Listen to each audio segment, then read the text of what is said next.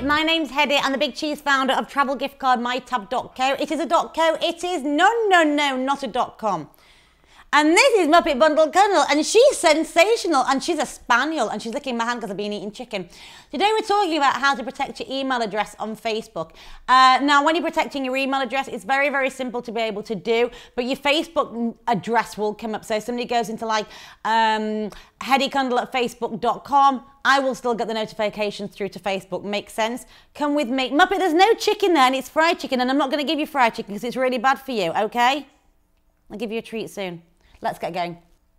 Okay, so you're on your Facebook page just now and you want to protect your email address. So you can go into your About settings and all the details down here. Look at this down here. Under About, click further down.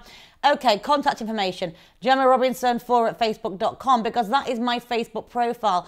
Facebook.com/Gemma Robinson 4. Look at the top right. You can see that. So if you go over here and you go to messages, that's where the email will be coming to. It's not an email Facebook call, it's a message. We've got to get the right verbiage.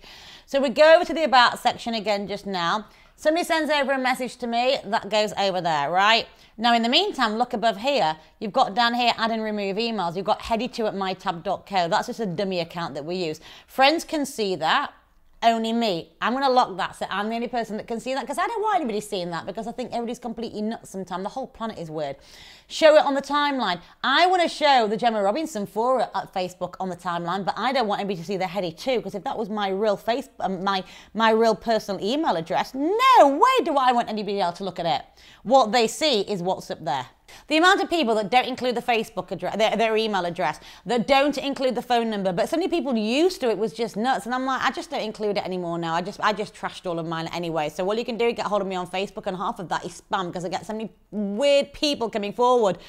I've got this kind of convention that I want to talk to you about. What's it to do with? Is it to do with travel? No, it's balloon water throwing. And I'm like, what? Go to archive. My name's Heddi. I'm the big cheese founder of travel gift card mytab.co. It is a .co. It is not a .com. This is my friend Muppet, and she wants chicken, don't you?